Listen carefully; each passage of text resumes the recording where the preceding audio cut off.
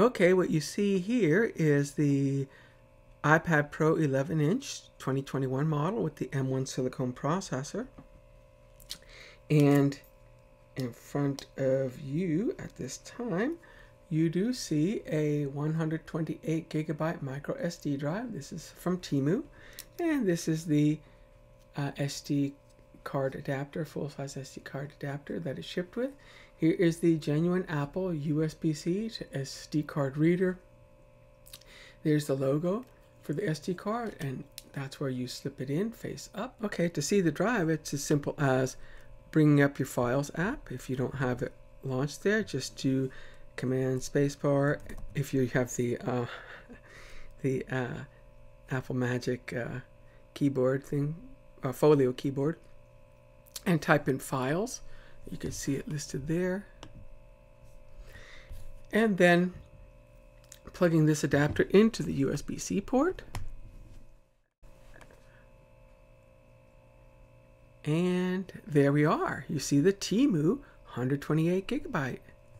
And of course, if we want to copy over something, it could be, let's say, a video file. I'll do a split view. I'll bring up my photos, and I have here a nearly 1 minute long video.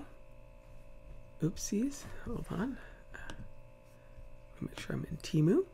Okay, and I simply drag and drop.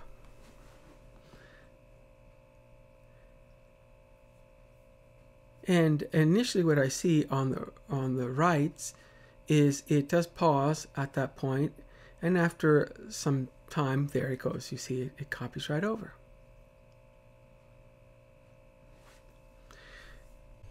Okay, pictured here is what I believe is an essential. I don't know how I've gone without it.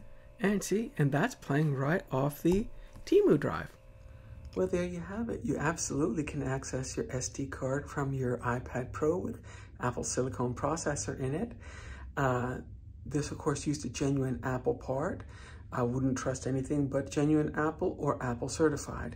So be very careful what you plug into these, because they're not regular PC USB-C ports. They are Thunderbolt ports. And so be careful what you plug into them. And until next time, bye-bye. I thank you for your support. And again, as always, anybody who subscribes to my channel, I'll subscribe to yours and watch your content and leave likes.